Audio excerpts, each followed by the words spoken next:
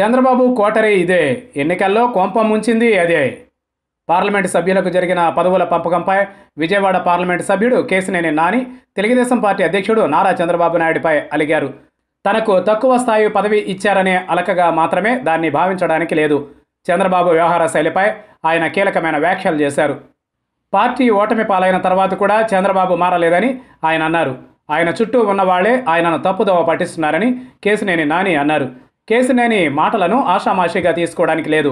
నిజానికి చంద్రబాబు కోటరీయే ఎన్నికల్లో టీడీపీ కొంప ముంచిందనే అభిప్రాయం కూడా ఉంది. ఎన్నికల సమయంలో వాస్తవాలు గ్రహించడానికి వీలు కానంతగా చంద్రబాబును ఆ కోటరీ మభ్యపెట్టిందని తెలుగుదేశం పార్టీ వర్గాలే అంటున్నాయి. కోటరీలో ప్రధానంగా చెప్పుకోవాల్సిన ప్రముఖుడు ABN Andhra Jyothi managing director Vemuri Radhakrishna.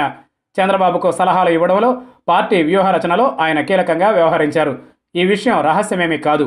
అయితే క్షేత్రస్థాయి పరిస్థితిని సరిగ్గా అంచనా వేయడంలో రాధాకృష్ణ విఫలమయ్యారని అంటారు. ఎన్నికల సమయంలో చంద్రబాబుకు అత్యంత సన్నిహితంగా మెలిగిన వారిలో ఆంధ్ర ఆక్టోపస్ మాజీ పార్లమెంటు సభ్యుడు లగడపాటి రాజగోపాల్ ఉన్నారు.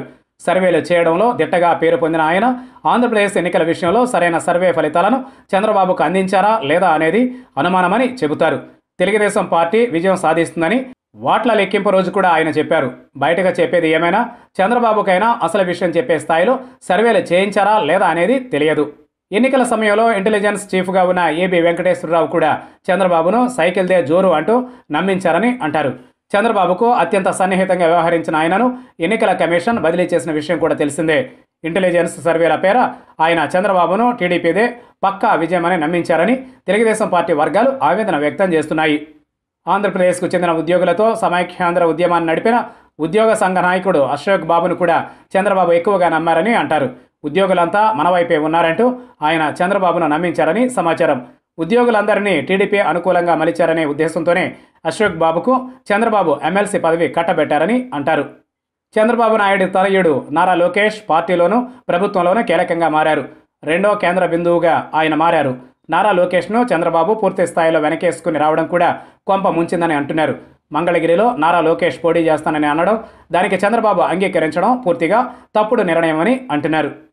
చంద్రబాబు కోటరీలో మరో ముఖ్యమైన ప్రముఖుడు లింగమనేని రమేష్ అంటారు. చంద్రబాబు నివాసం ఉంటోన్న ప్రాంగణం ఆయనకు చెందిందే.